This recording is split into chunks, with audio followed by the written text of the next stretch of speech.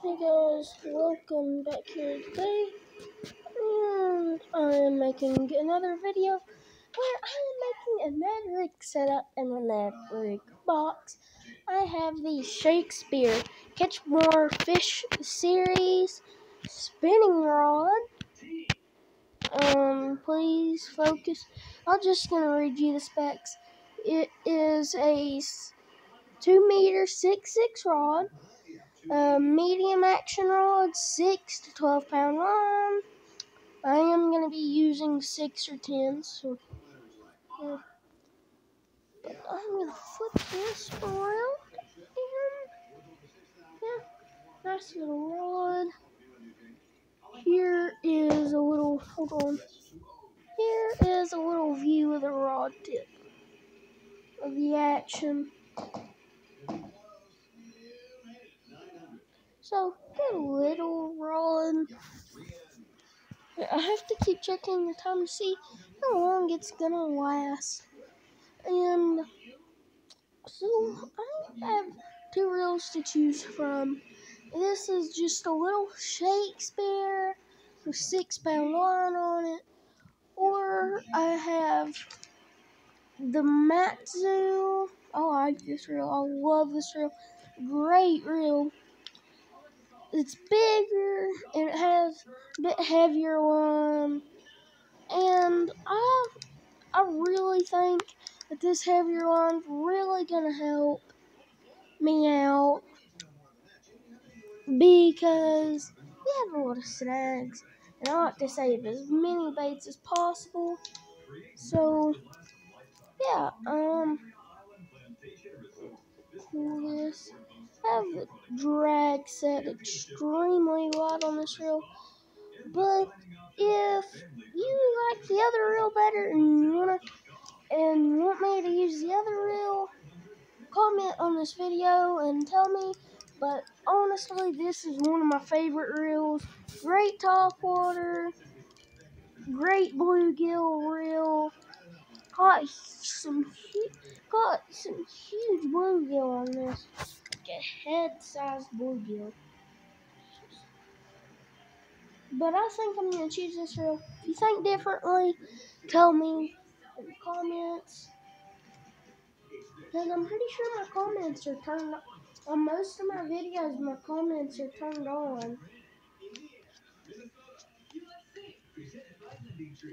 Tonight at 7:30 on News 5. So I'm just gonna go ahead, get this for you guys, check the video. Let's see, can I pause the video?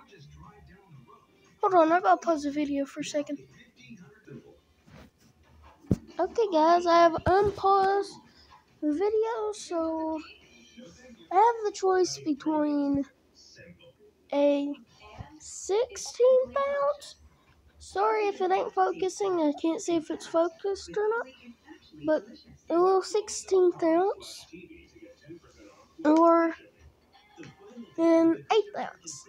I prefer the 8th ounce, so I'm going to tie that on because it's a bit heavier, and if I'm ever in a situation where I need a lighter one to help me get over the rocks and stuff instead of down in the cover like I need to be for these fish around here, then, and I need to go around the cover because it's really snaggy, and I need to be able to pop it up and over cover, then I'll swap over to the 16th ounce.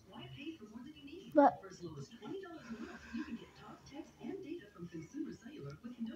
and on this rod, I might as well just show you the line that I'm using. It is 10 pound monofilament.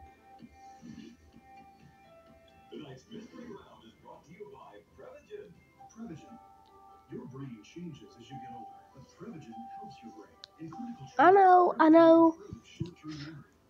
4O's better, but mono's cheaper. But I got this spool from Academy H2O Express. 1,400 yards, 10-pound test, monofilament, green, like this weird green to help it blend in with the water better, H2 Express. It's like, what, $6 for 1,400 yards compared to 100 yards for $2? I think that's a pretty good deal. So, now let's get to the box building portion of this video. So, I have just a little Ozark Trail tackle box, and I'm just gonna, right here, that's where I'm gonna put all my hooks, right there.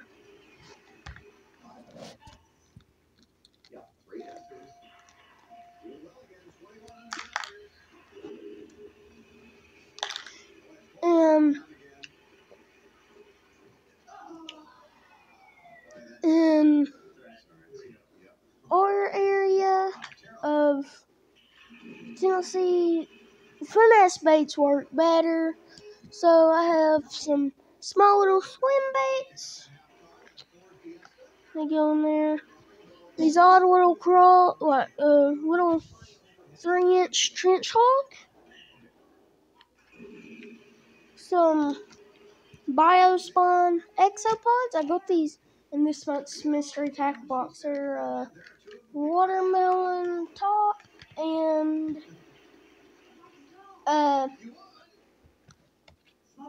they're a watermelon top and midnight blue bottom. What I'm pretty sure is a midnight blue bottom.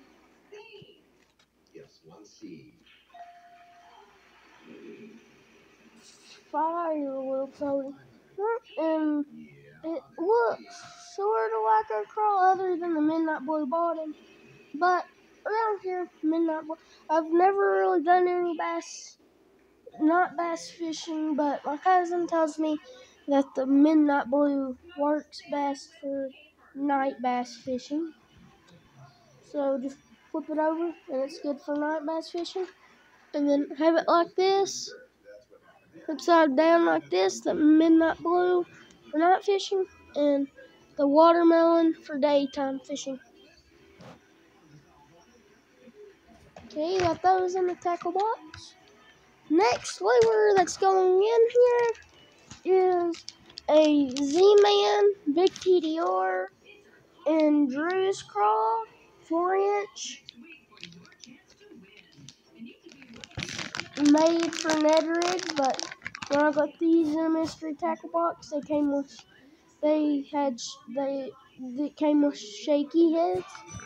So I was fishing them on shaky heads, but